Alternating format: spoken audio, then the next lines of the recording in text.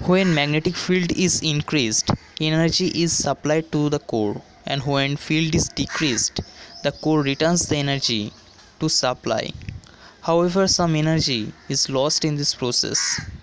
Let small change in flux in this process is dphi.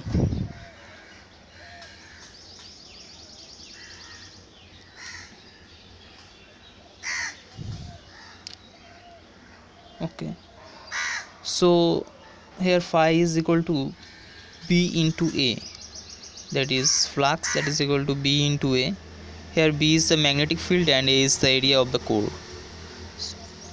and the induced EMF due to this change of flux is given by E, that is equal to n d phi dt. Okay, and here n is the total number of turns. Okay, now from this relation d phi, that is equal to a into dv, because a is constant there. Okay, now the energy loss in this process, that's equal to given by dE, that's equal to current into induced EMF into the time. Okay, now current is given by I, EMF is given by, that is the E, so n d phi dt, and time, that is dt.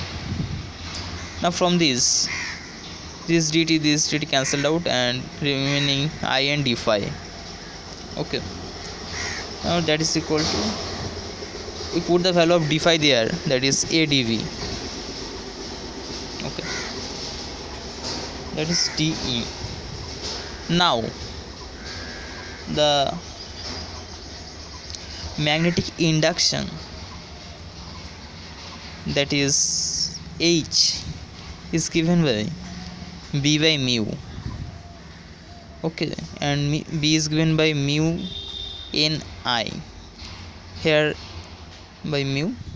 Here n is the number of turns per unit length, and so mu cancelled out and remaining ni. Okay, and n can be written as total number of turns per length, that is n by l into I. Okay, now from this we get n, that is equal to l h by I. Now we have to put this value of n in this there, so we get, that is dE is equal to I lh by I into a dv, and there I cancelled out and remaining there a l into h dv.